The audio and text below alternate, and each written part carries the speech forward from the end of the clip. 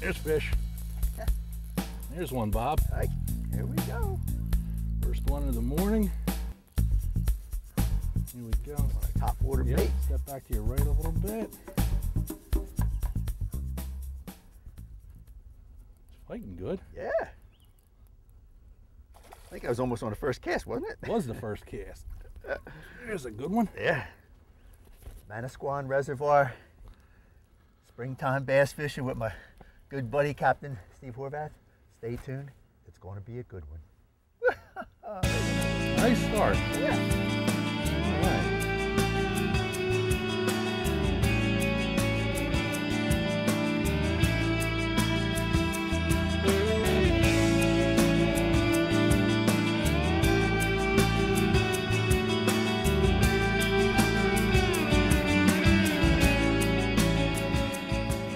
Popper. Another one. Yep. Just goes to show you, even on some of these bright days, Bob, they'll still eat a top water. Yeah. There we go. Yeah. This guy in. Little Nice one. little guy. We're here in late spring, I'm going to say. I'm going to give Early it that. summer, yeah, late spring. We're on Manasquan Reservoir. A really interesting body of water. Steve, just tell us a little bit about Manasquan Reservoir. Manasquan Reservoir is 770 acres. It's part of a bigger facility. It's 1,200 acres. It's got boat ramps, a boat rental, a visitor center, and a 5-mile long jogging path. Now, the water from the lake, which, by the way, is 4 billion gallons in capacity, which is a lot of water, Yeah. is used for local municipalities. Now, there are some restrictions on the lake. First of all, it's electric motors only. Second of all, you always have to have a life vest on, and it's open from 6 a.m. in the morning until sunset. Steve, what kind of fish would we expect to be catching in here today? Well, Bob, there's a whole lot of different fish in here. There's largemouth bass, smallmouth bass, a lot of panfish species like crappies. There's pickerel, tiger muskies, hybrid stripers, just about anything you can imagine in fresh water is here. There were even some trout left over from when they used to stock. Yeah, years ago I caught a trout here on a crankbait one time. Right. There we go. It's a big fish. Nice fish. Yep.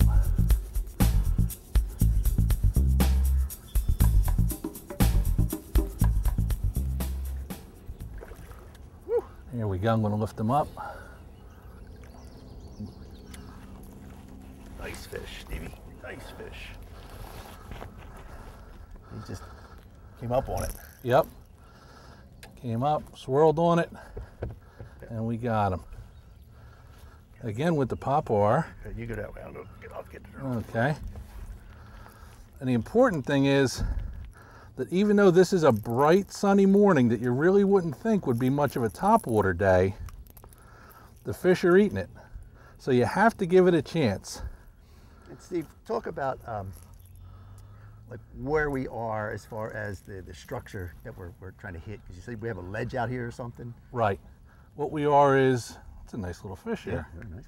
We're up toward the dam end, and what we're doing is we're fishing a break. The drop off is from about 6 to 12 feet, and the fish are just up on top of this 6 feet of water. Now what I think is going to happen is, if the topwater bite dies on us, these fish are going to move back a little bit deeper, and we'll catch them on a worm or a Carolina rig or something like They'll that. just throw up on the ledge and just bring it down. Right. Because they'll move out. Yeah, with the sun getting up on them, they're probably going to Yep. move. He's a nice looking fish. Oh yeah.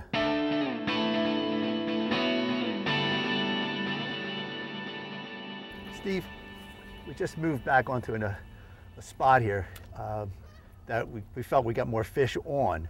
Right. But let's just talk a little bit about the baits we're using and the cadence and stuff like that. Well, we're both fishing popper type lures. Now a popper is fished, like you said, in the cadence. It's pop, pop, pop, pop, pop, pop. Some days you want to continuously pop it quick. Some days you want to slow it down. You have to let the fish, determine what type of mood they're in and how they want it. If you see fish following your popper up, then that generally means that you're not popping it fast enough. If fish are missing it, a lot of times you're not popping it fast enough. But a nice thing to know is, generally speaking, the clearer the water, the faster you want to work a popper. Yeah, you don't want them to have a good look at it. Right. Another thing is we're fishing over grass. Now, if I was fishing a lone stump or a lone tree and casting to it, I would throw the popper out there and I would keep it in place for a long time around the strike zone. But for fishing out here over open water, I'm going to be pretty much continually moving the popper. And the big thing is you want to keep your rod tip low, and you want to move the popper with the rod, not the reel. Right, that's an important right. thing. It's the rod action really that does it. And every time I pop, I throw slack in the line back toward the popper.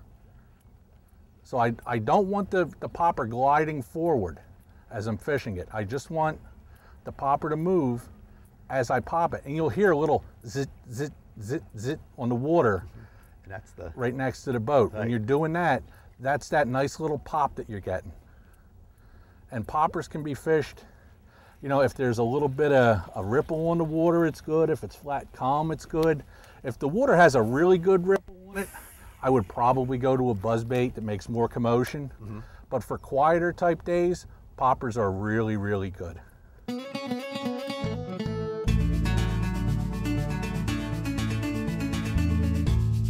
one on a worm. Little switch over here.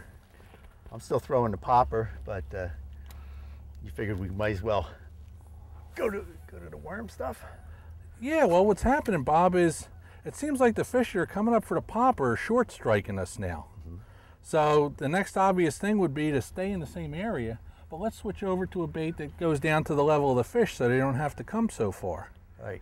And yeah, that was a small one, but it's a start, and that could be the first clue to switch over. Mm-hmm. So that's another case of, you know, I say it all the time, listening to the bass. You got to listen to the bass, you got to listen to the bass, but it's really true. And then you're just throwing it up on that ledge and just dragging it down, or what are you doing? Yep, I'm throwing it up in the shallower water, and it's a real subtle ledge.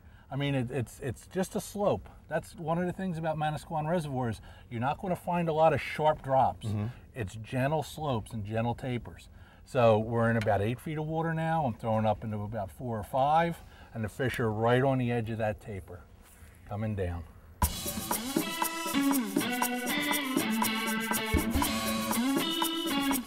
There he is.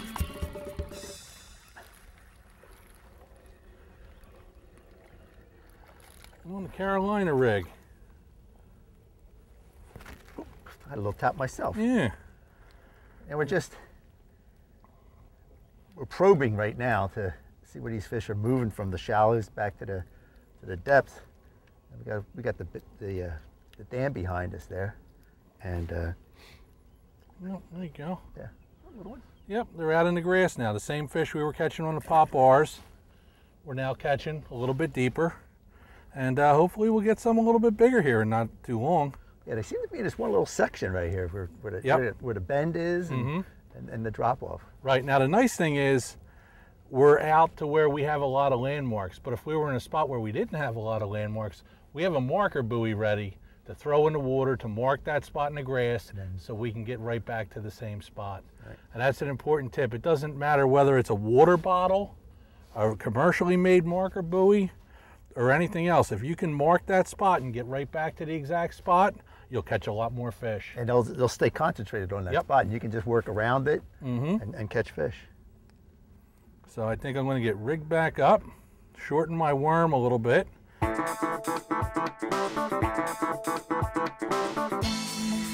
one on the worm. Fishing a little bit deeper.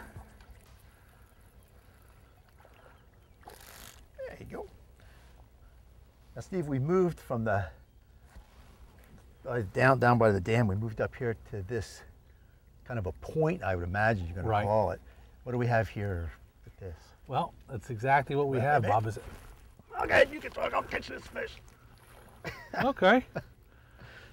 Well, what we have is an underwater point. It's got some amount of fish on it. Yeah, it does. Oh. You're catching them on a Senko. Yep. I'm catching them on a worm. Get that guy back. And what we're going to do is I'm actually going to take the trolling motor, and I'm going to shut it down so we don't float over top of our spot. Yeah, we don't want to do that. Okay?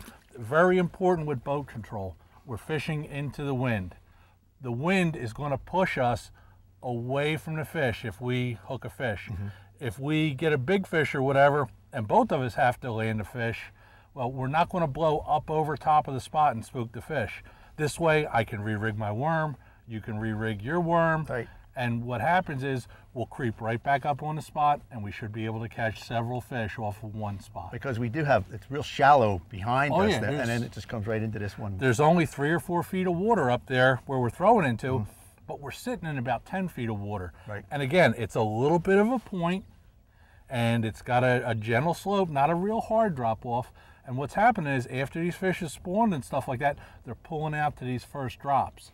Now what happens is we've got to work our way a lot of times through the smaller fish to get to the bigger fish. The smaller fish a lot of times are the most eager and going to bite first. Right, and they're the bank, we're on that edge there. Right. But if we go through enough fish, we should get some bigger ones too. I'm gonna wait here, and I'm going. Yeah, I need to re-rig.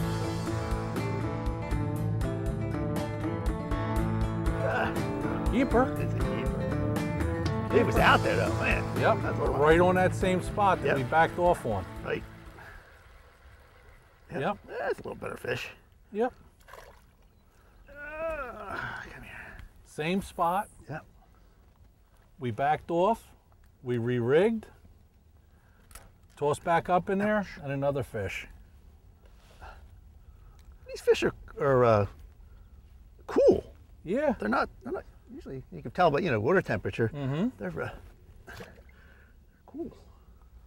Well, that's something else that's involved here is, we've had a really warm spring, and then all of a sudden it did cool down. It was 50 degrees this morning. Yep. And that changes the fish around. But what we're doing is we're starting to find these fish basically bunched up in small areas. Right.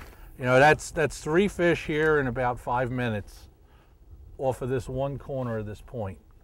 So basically what we have to do is maintain our boat position, go over the area a little bit more, catch a few fish, and then move on if there's none left. Right.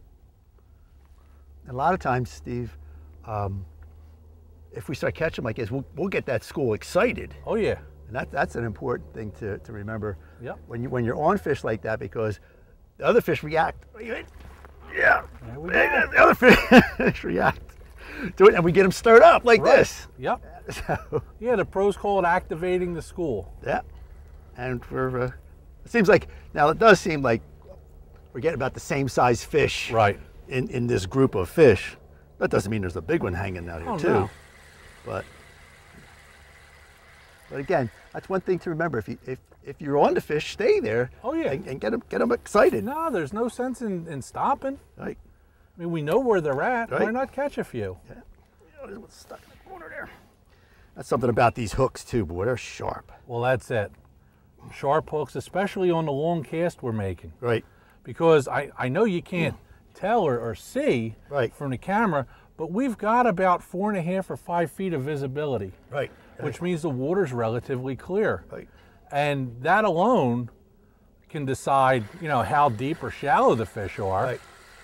Ah, darn, little birdie. But again, with that 4 or 5 foot of visibility, we also want to stay away from the fish. We don't want to be right on top of them. There it is. Man, this fish Yeah. is hooked.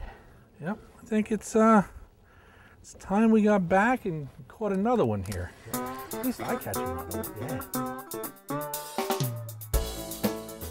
Well, we came here hoping for a nice smallmouth. Let's see what you got. Pickerel. Look at that one. That is a nice one, Bob. Hey, you know why he's nice? Because he's on your line and not mine. That is a nice pickerel, Now, if you though. were my friend, you'd lip them for me. And There is only so far that friendship will go today. all right, let me just see here. I'm going to try to do this without. But you know what? Hold my rod, Steve. It's a quality pickerel. It is. That was a nice fish. Come here, fishy. Go ahead, just stick your hand in his mouth. Yeah. Ouch. All right, you're coming in. There we go. Oh, look at that. I knew it was going to Now he's unhooked. Yeah. All right, come here. Oh. He's flopping. I'm going to put him back real quick because he's slimy and it'll Yeah. slime. But there you go. Another fish. Look at that. Yeah. Yeah. It felt like a good fish. It was a Yeah. good fish. Steve, we've moved to another part of the lake, and we got a lot of standing timber here. Right. Now they flooded this, obviously, the timber when they made the lake. It's rare to see standing timber up here in the Northeast. Right. But what do we have here? How are we going to fish it? Well, as you said, it's the woods that was flooded. I deer hunted here way back in the day, but we have standing timber. But we're really not fishing standing timber, even though we're fishing standing timber, if you get what I mean. And I'll explain it. There's a point that sticks out here, an old roadbed that comes out here along this edge. Inside the timber, it's about 7 feet deep, 8 feet deep. Where we're holding with the boat is 13.5 feet deep. What we're doing is we're fishing a drop-off, and the timber is the icing on the cake. The icing is the cover that's on the structure. The structure is the break. The cover are the trees. These fish can get back in there. They got a lot of places to hide, and then they can just come right out here. They can move off to the deeper water, off the edge. They can move inside. And one of the things I like to concentrate on, if you can't see a tree that's laying over and horizontal, I'll go and cast to the clumps of trees and the bigger trees. They offer more cover and more shade to the fish, and that's where the fish will tend to be. And now I'm doing something that you always yell at me about, and I'm fishing an open hook here again. But basically, what lures would we throw in here? Well, I fish soft plastics and jigs, stuff that's, reasonably snag resistant. The other thing you could do is you could throw a crankbait up through this. Mm-hmm. There's no saying that you can't, and a lot of people don't throw a crankbait in there, which makes it a good tactic. Yeah, and a spinnerbait will go through nicely too. And over the years, I've caught some nice fish on spinnerbait. Sure, in here. Absolutely. And again, it's relatively weedless. Mm-hmm. And it just looks so good though. Oh yeah. Well, that's the thing. There's all this flooded timber. It's really, really, really, really easy for somebody to look at it and just go into the timber and start casting at everything. And in about 2 hours, your flipping wrist is all wore out, and you probably haven't caught a whole lot. So what I like to do is imagine that the timber isn't here at all. We're fishing a point that's got a roadbed on it. The timber is just the icing on the cake.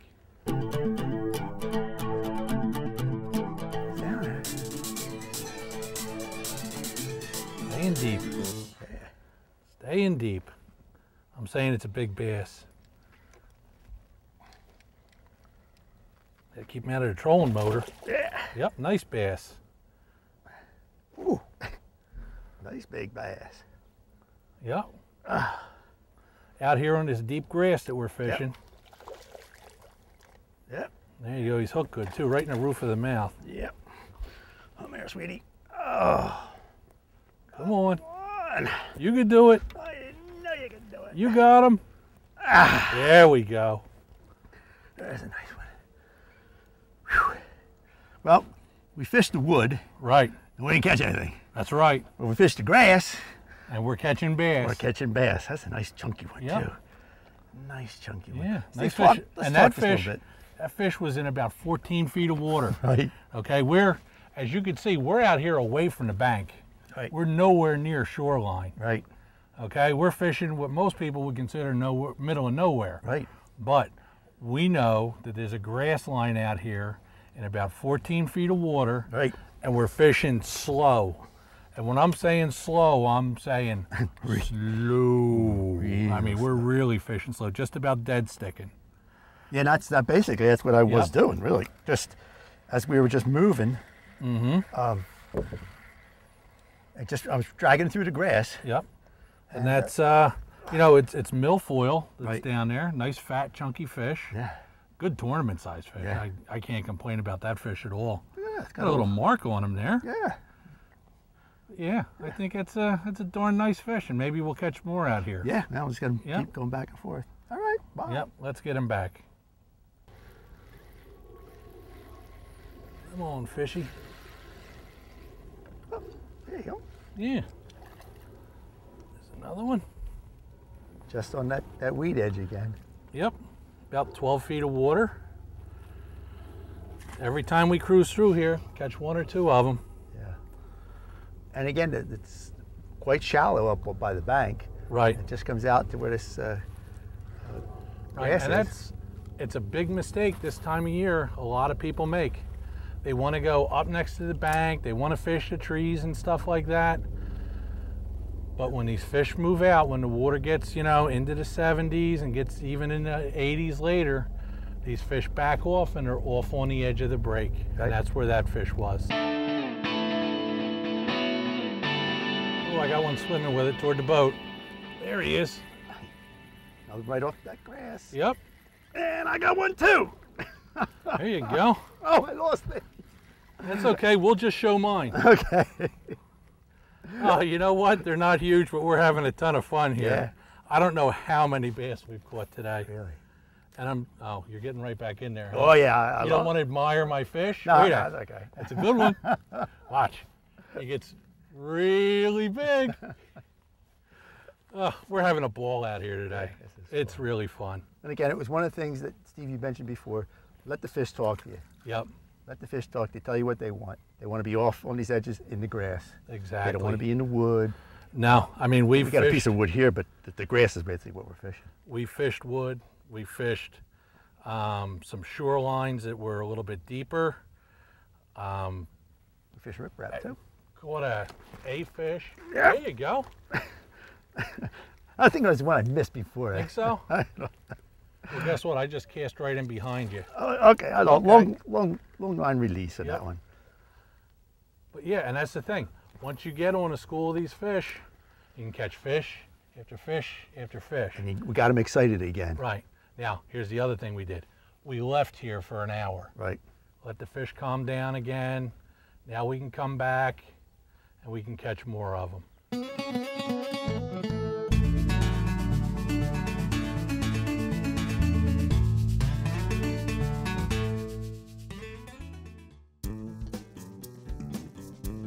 And now for a closer look at today's tackle, Delaware Valley Outdoors presents the Tackle Box. For more information about the tackle used on today's show, go to DelawareValleyOutdoors.com. Well, Steve, we're at the Tackle Box, and we're at the Manasquan Reservoir today. And great, we fished here before, but it's a great place. It's not far from home, right off of I-95 in Howell, New Jersey. Right. And if you want more information, you can go to our website, Delaware Valley Outdoors, and we'll give you directions and everything else. And if you can pick up one of these at the guard stand there, gives you all the information that you need. All right, tackle, we kept it simple today, Steve. Not a whole lot of stuff. Nope. You went with a popper. Yep. And worked pretty good this morning. Yeah, caught fish this morning on the popper. It's one of those things that even though weather conditions weren't quite perfect, it was still a nice calm day. The water temperature's up. Had to try it, and guess what? It surprised us. We caught some fish on it. We caught some fish on it. So, again, the clock cutter would have been better, but it was early in the morning. We still caught fish on it. Right. And now, one of the keys to the popper is the right tackle to fish a popper. That's right. Okay. I was fishing a popper on a crankbait rod. This is a fiberglass crankbait rod, 6-foot medium action. I've got a loose speed spool, MCS series, 6.1 to 1 gear ratio. Not because I had the reel so fast, but a lot of times you're taking up a lot of slack with the hook set with a popper, and it really helps you get a good solid hook set on the fish. You're bringing up that line quick. Right. Right. And then I went with my bait, and that is I think this is a Yumdinger or Senko, whatever you want. And again, open hook, wacky style. Right. And we caught a lot of nice fish with this. Again, color you always choose. Green pumpkin. Green pumpkin. And this has got a lot of salt on it. Yep. But, and I did even put some Mega Strike on it for a little bit today, just to give it a little bit so the fish would hold it longer. Right. And again, I was almost dead sticking this today in the sense of just throwing it out and just dragging it. And keeping it over the weeds. Right. And it worked real well. And now this bait that you used, it caught some nice fish on it too. Sure. And this is well, it says Zoom curly tail worm. It's in watermelon. I really like watermelon anytime I'm fishing water clarity at 3 feet or more. Watermelon or green pumpkin, but you were fishing green pumpkin, so I decided to go with watermelon. And again, you just hooked that on a jig head and Yep. or test this. Yep, I fished it a little bit on a shaky head. I fished it on a Carolina rig and caught a few fish like that, but I caught most of them on a Texas rig. And just like you said with the dead sticking, I was doing a dead slow drag. I was just slowly dragging it, and the hits, they weren't real hard today.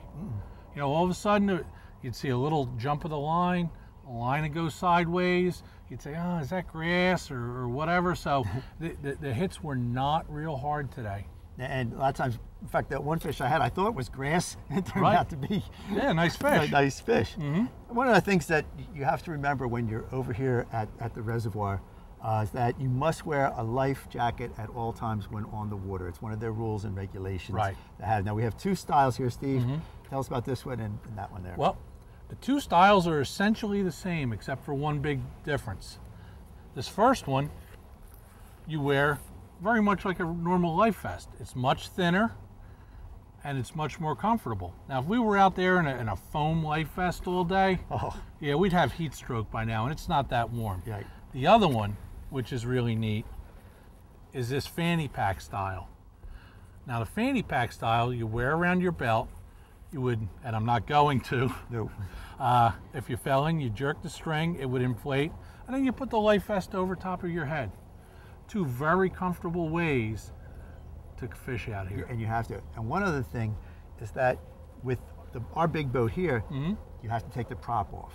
Right. You cannot have your big boat with the prop. If you don't, you have a smaller boat, you can just take the gas tank out and keep the prop on. Yep. But with the big boat, we can't take the gas tanks out of this. And so we have to take the prop, which is no big deal. Right. And in fact, it's a good thing to do because sometimes you want to check the prop for string or anything around the back of it. Yep. And that's it. Again, if you want to have a good time, come to the reservoir, and that's the tackle box. There we go. Well, Steve, decent fish. Yeah. Caught them all like that all day long. Hey, you get a chance, come over to the reservoir. It's not far from our place, right off of 195 here, coming down. And get over here and get some fishing in. And this is not even a big one yet, really, right? In a sense. Don't forget to go to our website, Delaware Valley Outdoors, where you can find all the notes and how to get here. And follow us on Facebook and Twitter. And I'm Bob Murray. I'm Steve Horvath. We'll see you on the water. Missed him. Oh. And he's gone. Oh, it's stuck with something. No. He got his head up. Yeah. Once you got him coming your way. Yeah, I got him. Oh, that was a nice quick release too. You never pulled it out of the water. Nope, no, that's not good for it. Oh, how do you miss him like that? I saw the bear. He dropped it. He picked it right up, Steve. Yep.